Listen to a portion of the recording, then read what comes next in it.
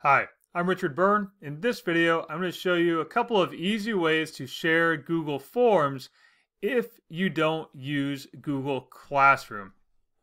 Now, this is something that I'm doing in my own classroom this year because I have students who come to me from a couple of school districts, and therefore we're not all in the same domain, and not all my students have Gmail accounts, so we don't all have access to Google Classroom.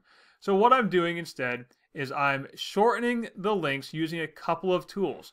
First of all, for my students who want to complete a form on their phones, and I'd say half of my students choose that option, I just get the link to the form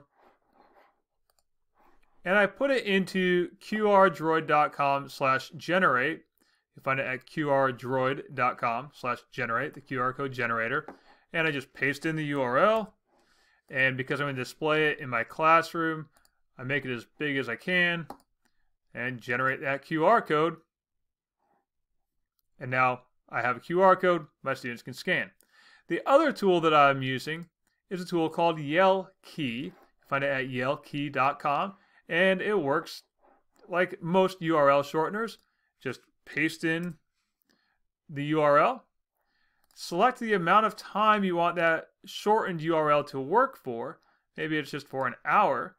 Hit Generate YellKey, and it gives you an easy to spell word as the URL. So it's yellkey.com/tend.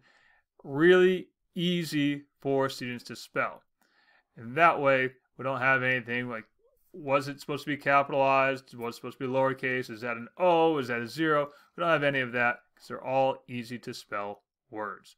So those are two ways to shorten and share Google Forms links if you're not a Google Classroom user. As always, for more tips and tricks like this, please check out freetech4teachers.com and practicaledtech.com.